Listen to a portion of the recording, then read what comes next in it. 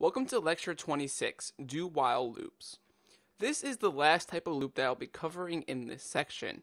So far we've looked at the while loop, the for loop, and now the do-while loop. As you can tell by the name, the while loop is very similar to the do-while loop because the do-while loop contains the word while, so that should hint you that they have some similarities. And the truth is, they are extremely similar.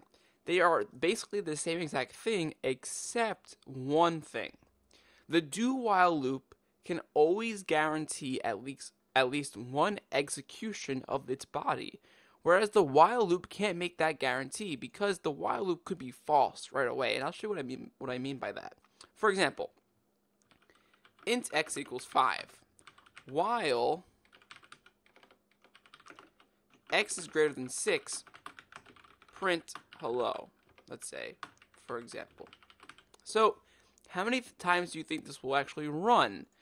And if I run it to see, we can see that it actually does not run at all. The reason why it doesn't run at all is because the while loop's condition is false always. It never is true. 5 is never greater than 6, so it never even enters the loop at all. So that's really the main difference between a do-while and a while. A do-while loop can actually guarantee that no matter what, it will always run its body at least once, whereas this cannot. And the way it actually guarantees that is because it puts its condition at the end. So notice that, watch. So in the beginning, it does the check before it enters the body, but by simply taking it and putting it at the end of the actual loop, we can guarantee because it doesn't do the check until after it runs that code. So it does it and then it does the check. Then I type in a do there. So this is the conversion. So I put do in the front and a while, and then you need a semicolon. That's the syntax. So this is the syntax of a do while loop. It simply takes the while loop from the top, rips it out, puts it to the bottom. You add the do keyword at the top so that it actually knows that this is some kind of loop. And then it requires a semicolon. Now, let's get, yes. So notice how this statement, this condition, it should not really run at all, but because it's a do while, it can guarantee at least one execution of its body. So if I run this now, we can see that it prints hello at least once. So do while loop, the only difference between the do while loop and the while loop is that it guarantees one execution of its body. That's what you need to remember. Okay, so now you may be thinking, why is that important? Why is it important that the do-while loop can guarantee at least one execution of its body? And I'm going to show you why it's important. But for the most part, it's important because it can actually remove code duplicity. Meaning that if you have code that you're repeating, that you don't necessarily need to repeat, that's what the do-while loop can fix. So we'll actually look at the difference of creating this one application using a while loop and then creating it with a do-while loop, and then we'll just look at the code and examine it, and we'll see that actually the while loop has more code than the do-while loop.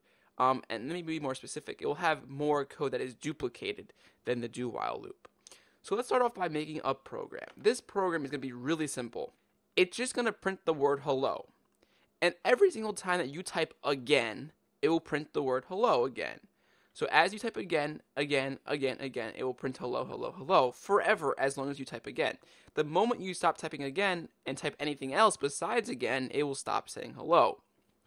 So to make that program, we're going to simply start off by saying console.writeLine, hello.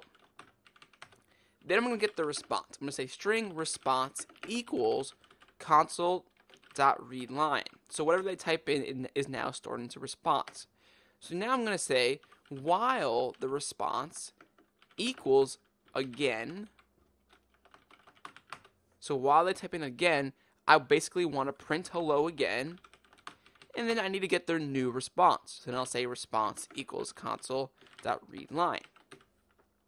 So I get the new response, and then it breaks out of the loop, it goes back to the top. Okay, is their new response equal to again? If it is, then I print hello again. If not, then the program ends and that's it. So let's go ahead and run this program and see what happens. So it starts off by saying hello. I want to say again, hello, again, hello, again. This will do it forever as long as I keep on typing again. The moment I type anything besides again, like J, it stops the program. So this is an example of an indefinite loop because I don't know when it will terminate. But when I'm programming it, it terminates based off of what the user does. It is indefinite. So now I want to recreate this. However, I'm going to be using a do-while loop, and then we're just going to look at the differences. So now, let's comment this out first, actually. So, the first difference to remember is that the do-while loop executes first. I mean, it executes at least one time no matter what. So the syntax to remember is do, and then while something in a semicolon. And so we'll just fill this in. So the first thing we need to do is we need to keep track of the response. So for that, we're going to create a string called response up here. But we're gonna leave it empty for now because it's gonna be filled in inside of the loop. The reason why I have to put the string response declaration outside of the loop is because this needs to use it inside of the actual while loop condition. So I need to put it outside.